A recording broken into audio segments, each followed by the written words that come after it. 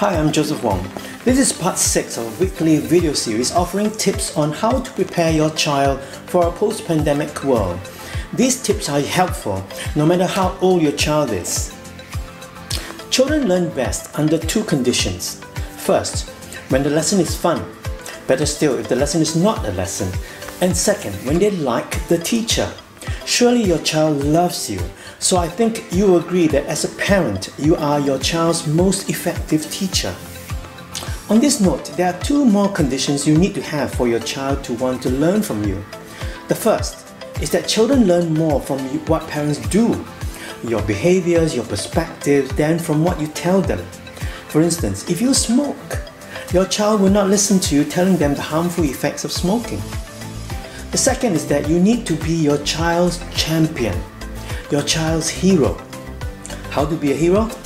Well, be a good role model and be genuinely involved with your child's development. I know time is our biggest challenge. That's why I wrote these 3 books to share easy to adopt tips that you can start to build this habit of engagement with your child. I'd like to show you this booklet, Life Guide, which has 15 more useful tips to help you engage with your child. And it comes free when you purchase all 3 books of I'm So Ready for Life. This booklet is so handy. You can read it when you're traveling to and from work. Let me pick up 2 tips from here. Let's see. Page 13. One good way to learn is to ask why up to 5 times until you get to something you can understand or accept. You can prompt your child to ask why by yourself asking, do you want to know why? So let's use this example. Tell your child to eat more vegetables. Now get your child to ask why.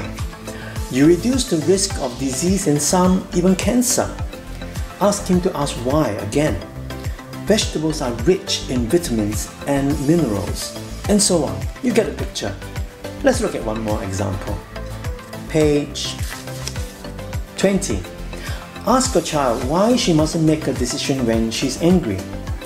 This booklet tells you that making a decision when you're angry is likely to be illogical because that decision is driven by emotion, not by logic. But the important thing is that habitual engagement allows your child to understand why it's not good to make decisions when they're angry. So, 50 more handy tips in this booklet, which comes free when you purchase all 3 books of I'm So Ready for Life. Come back again in part 7 to learn more easy tips to start engaging your child. I'm Joseph Wong.